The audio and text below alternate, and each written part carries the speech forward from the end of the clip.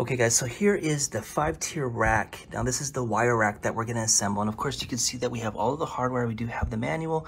It comes in a box. Now one of the things you're not gonna be able to tell on the video is, well, how big is this rack? So let me just put a pair of shoes there. So you can basically put two pairs of shoes on a rack or on a shelf, and then maybe another shoe. So just to give you a concept of size, because it's hard to tell on video. So there's 1, 2, and then maybe another shoe like that. So anyways, that'll give you perspective, but let me go ahead and assemble this and I'll show you guys how it all works. So here's a small detail that you'll appreciate. These are color coded. So this is actually a green bag, this is a yellow bag, and this comes in a clear bag. Now the clear bag will be the upper poles, then your middle poles will be green, and then the bottom with the feet is actually yellow. So just a cool little detail that helps you know which of these poles is going to be where. So just keep that in mind. They are color coded, so that'll help you with assembly. All right guys, so I want to show you these are how the actual shelves are going to stay attached to these poles. You can see these little indents here.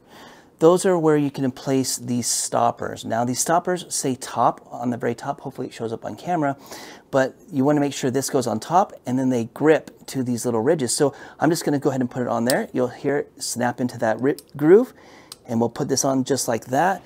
And now that we have all 4 done, you're going to take one of your racks. Now these are actually tapered too. This here, see how it gets smaller at top and it's wider on the bottom. So the wider is just going to go on top. We're just going to sit this right on there, and once you get it all lined up, push it down, and there you go. So now we have that shelf. What you're going to do now is just continue to stack these up, keep going up with the pole. So we'll take another pole, we'll go ahead and screw that in, and we'll continue this process until we get all 5 shelves placed, and then I'll show you the final product here in just a second. Okay guys, take a look. This rack is fully assembled. I put the shoes on there just to give you perspective so you can kind of see and gauge the size of it. I put a hat as well to kind of give you an idea. So 1, 2, basically 3 hats wide would fit on that, and this has 5 shelves. So there's the top shelf, and then you've got the other 4 down here. So it does have stationary feet. Those are adjustable, so you can adjust it if you're on a floor that is uneven.